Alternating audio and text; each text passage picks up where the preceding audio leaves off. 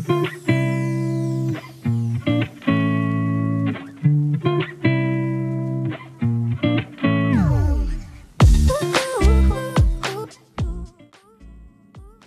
hello islanders and global viewers, welcome back to my channel. Thank you so much for joining me once again. Those of you who've been watching, thank you for continuing to watch and to support, and the new ones who are just coming on, welcome. Thank you so much for joining us. Well, last time, if you were here, you'll recall that I made for you some sorrel with beetroot.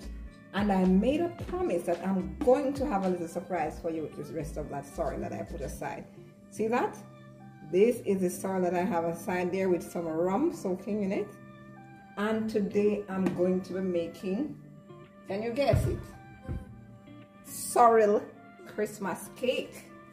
That's what we are up to today. We're going to be making you your very own sorrel Christmas cake. And I hope that you'll enjoy this recipe. So I just showed you the sorrel. We have it here in some wine and a little rum. And here we have the vanilla, most of what we had last time, the spices.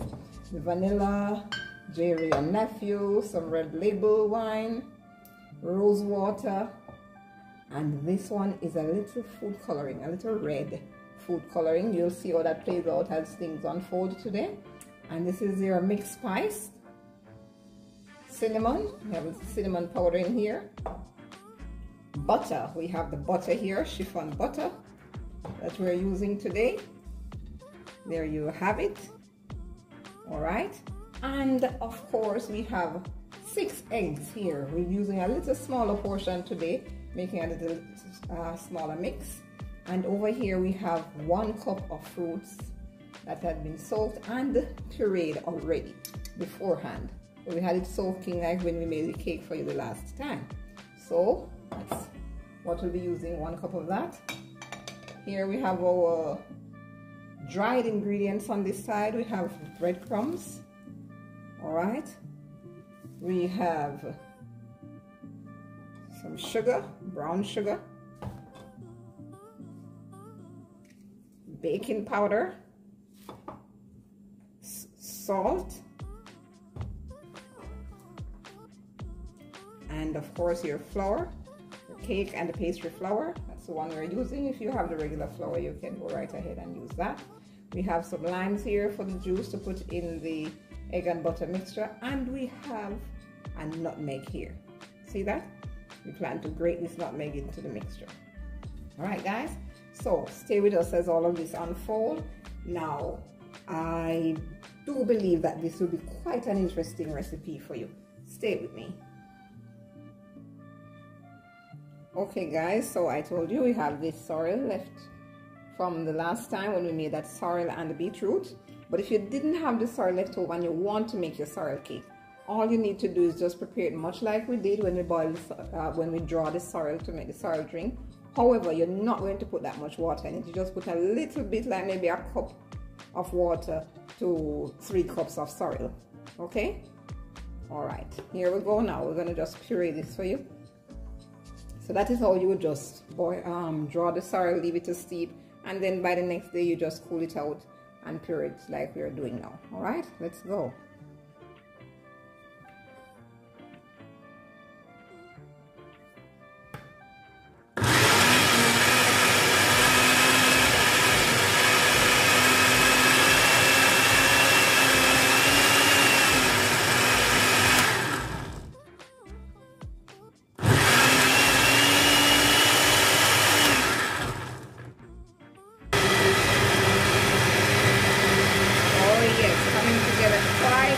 Now, huh?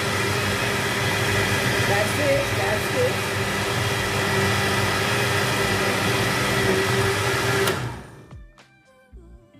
All right. Let's see what's happening here. Oh yes, this is quite smooth now. This is the consistency we're aiming for. See that? Look at it. Quite smooth, guys. That's it. Now that's your sorrel puree. Now what we're gonna do is set this aside and put on to creaming the butter and the sugar. All right, ready for the butter and the sugar to be creamed now. I'm just going to remind you, just as I told you last time, you want to get your butter to room temperature. Just like you want to have your eggs at room temperature also when you're going to be creaming them, all right? So we're doing the eggs afterwards, right? But first thing we're doing, adding the butter and the sugar for creaming. Yes, we left it out of the refrigerator. You come to the room temperature, so it's really very soft. You see how soft that is? That's right. So we're not going to go through all the rigors of that. For the interest of time, I'm going to do some of this creaming off camera, right? And then you'll just have a chance to see the rest of the process as we go along. Wow. This is butter, so just adding it in, all the butter at once, and then the sugar.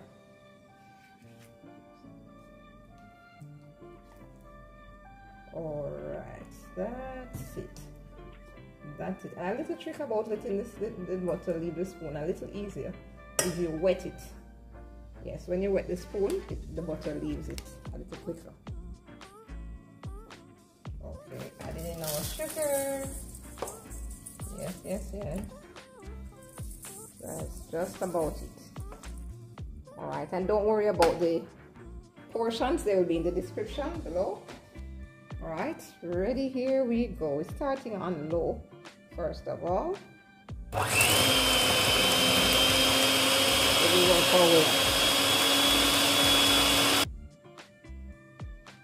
Okay, now this creaming has gone on for about 15 minutes, and we're just now going to be gradually adding our egg. We've beaten the eggs properly here, and now we're going to add it little by little. I told you last time, and I'm telling you again, please resist the temptation to pour in too much of the egg at once. You're going to just be tipping it little by little, almost like one at a time like that, and go again, and you repeat the process until all the egg mixture is finished. Okay, in the middle of this, we're going to be adding the lime juice, right? We're just going to squeeze it in this squeezer here so that it can help to cut some of that rawness from the egg. All right, I'm using 2 limes. You can also grate the lime and use the zest. You can use a little orange juice as well if you have some. All right, just squeezing this at once. All right, and remember, if you don't have a mixer to cream your butter and sugar, the wooden spoon and your baking tin will do just fine. It'll take a little bit more elbow grease, as you would say, but it will all work out. Here we go.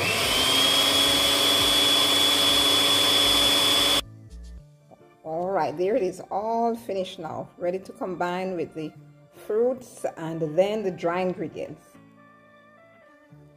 All right, guys, we're going to be just putting in the fruits now, blended fruits, and the puree sorrel. There you go. That's it. That's it for the fruits.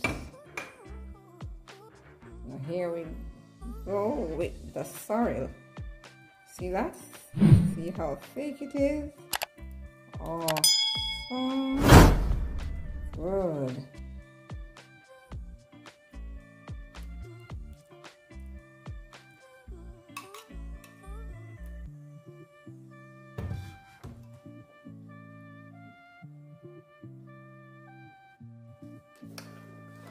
Oh yes. Mixing this in nicely. All right, wow. All right.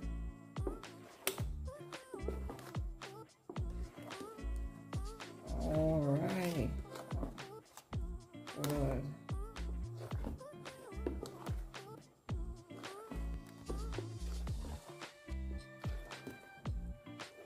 Okay, now we're going to combine the dry ingredients and then sift them into here. All right, combining all these dry ingredients now. We have the nutmeg here, cinnamon powder, a little salt, allspice, and the baking powder. So that is the flour. And we have 1 cup of breadcrumbs. Okay. We'll combine this nicely, and then we're going to sift it in to the wet ones. Okay.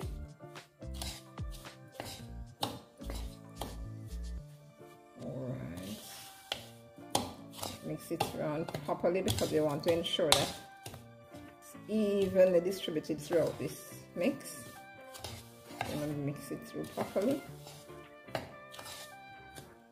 And then of course I said we're going to sift it in, because that's how you allow a lot of air to get into your mixture, and it helps with the fluffiness of your cake.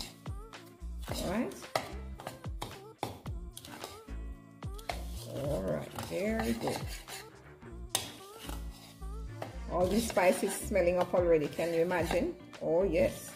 Believe it or not, that nutmeg is so strong, the cinnamon, allspice, everything coming through. All right, replace our ingredients now. All right, a little at a time.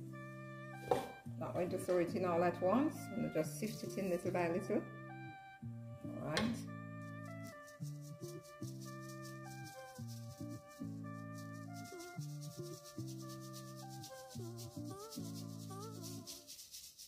Remember I tell you about those lumps, you see that? All right. We're going to just fold that in now. And remember, you're going to be cut. Just folding around like that and cut. Around and cut.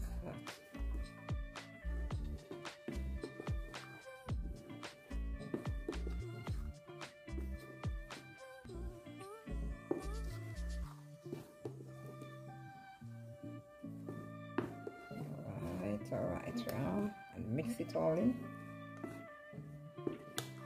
Around.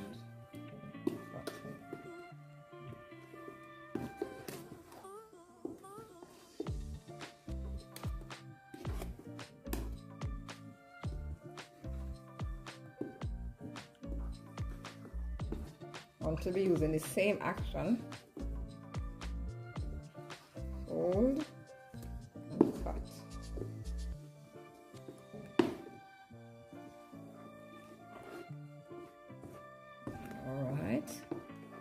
Repeat this until the mixture is finished, until you get in your flour.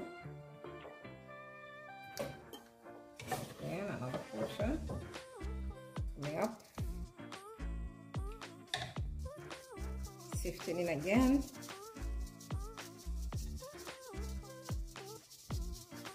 Look at it, you see that?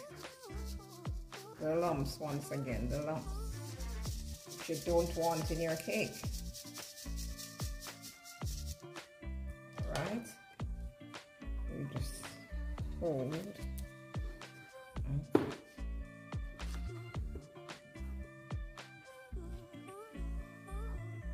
And you have to keep going to the side of your bowl, ensure that you don't leave the mixture on the side of the bowl unmixed.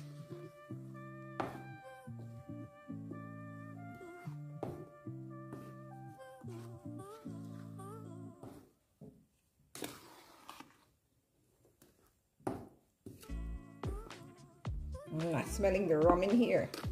You seen that color, guys? You see how it looks quite red? You can see the color of the sorrel coming through. I told you earlier that we will be adding some food coloring, some red food coloring, but this is optional. You don't have to add it if you don't want to. You see we have a little bit of a red color going on here, a little reddish from the sorrel, but if you want that really bright popping color, you're gonna have to add some food coloring to achieve that. Okay, So a little later on, we're going to be just adding that. We're just folding in this mixture some more. All right, I told you guys that I'd be adding my food coloring, just about 3 tablespoons, right? Just about that, because I want to have that nice rich red color coming through.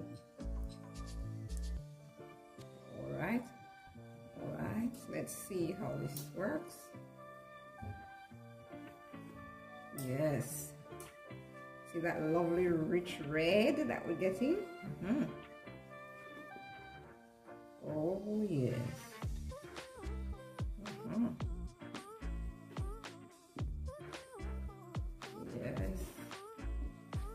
Yes, that's it.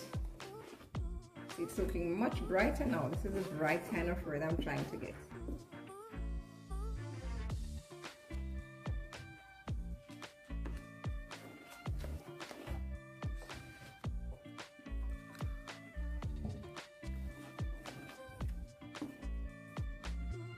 All right, here we have our baking tin that is preheated, greased and lined.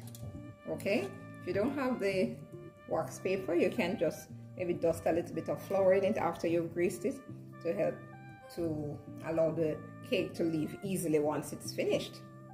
All right, so I'm going to be just pouring this in now, and we don't want to fill it up too far. I want to take it just leave about a 3/4 inch from the top, right? So here we go now. And just pour this in.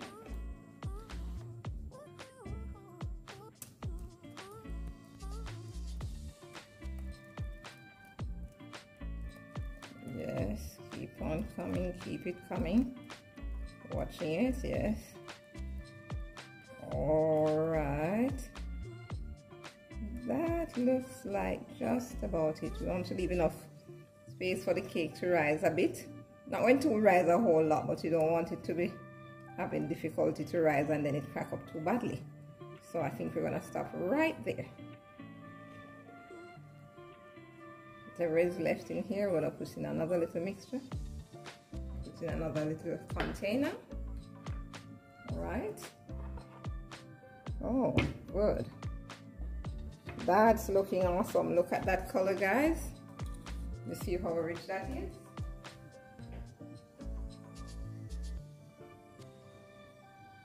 Now we're just gonna smooth it over just a little bit. Just a little bit. It's mainly smooth already. Alright. There we go now. And the oven is preheated at 350 degrees. Now this is gonna take just about an hour and a half in the oven. And for the first 45 minutes, we're going to just leave it at 350, after which we will put it to 300. We'll lower it to 300 at that point, okay? Follow me over to the oven. So, okay guys, in the bottom of the oven, on the bottom shelf, I have this baking tray with some water to help some of that steam to come up into the cake and keep that moisture into it. Now the cake is going to go into the middle of the oven, just like the last time. We're sliding that in right about now, right there. And this other little one will accompany it. You just gently close it. You don't just slam the door, you gently close it. Back here in 45 minutes to see the progress. Okay guys, after the 45 minutes, I can see that the cake is well on its way. Our Sorrel Christmas cake is well on its way. I'm going to just lower the temperature now from 350 degrees to 300 degrees. Leave it for another 45 minutes. Then we remove it and do our test to see how ready it is. Stick around. Okay guys, 1.5 hours has elapsed, and so we're gonna check on our cake now and see what's the verdict, okay?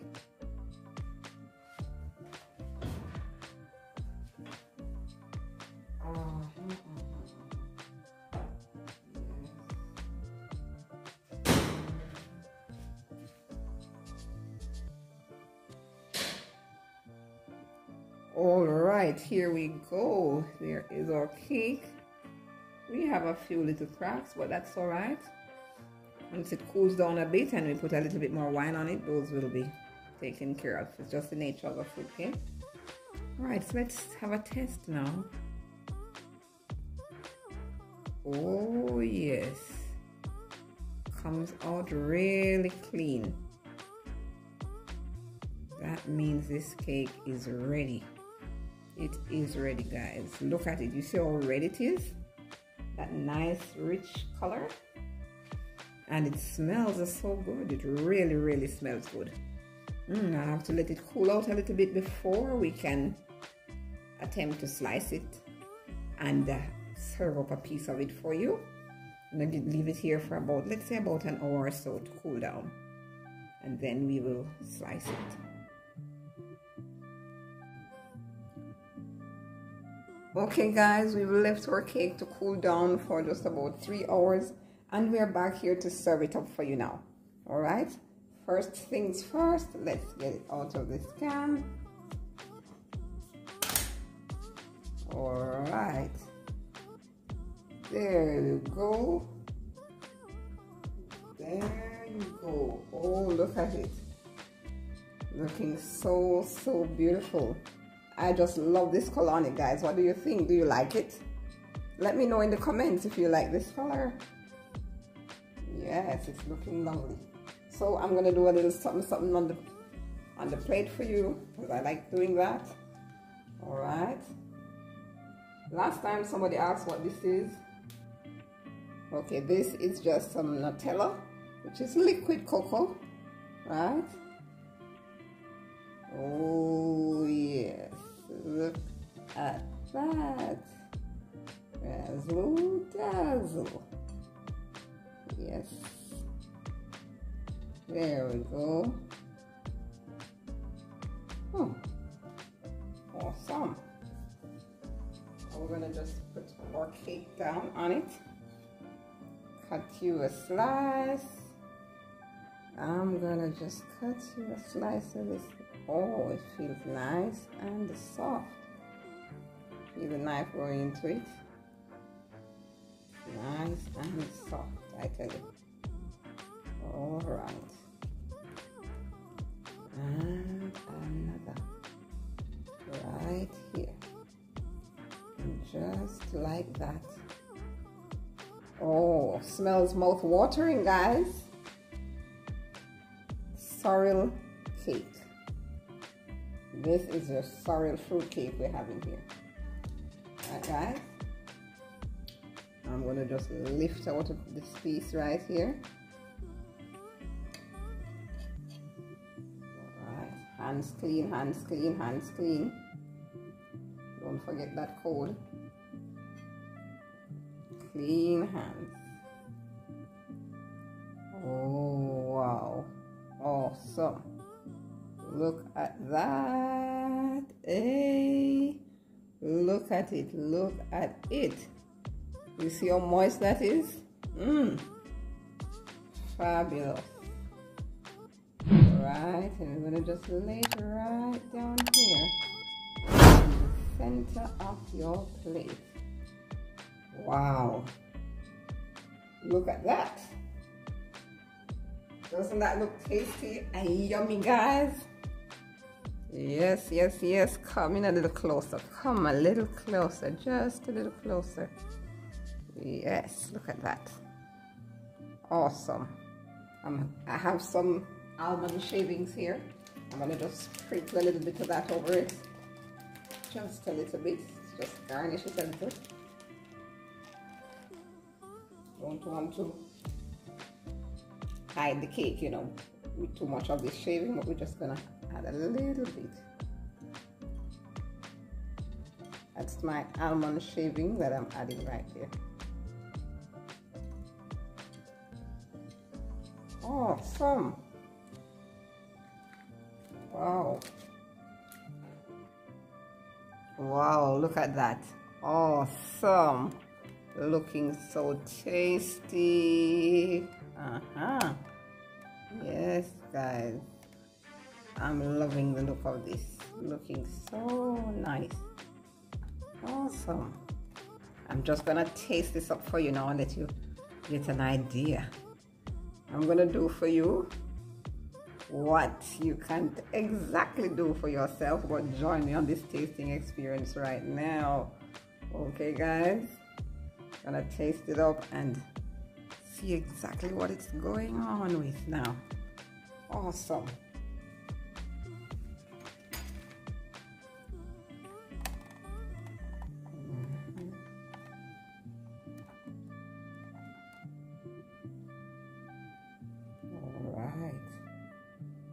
Yes. Oh, nice and fluffy. This is so soft, guys. It smells delicious. Look at that. Look at that.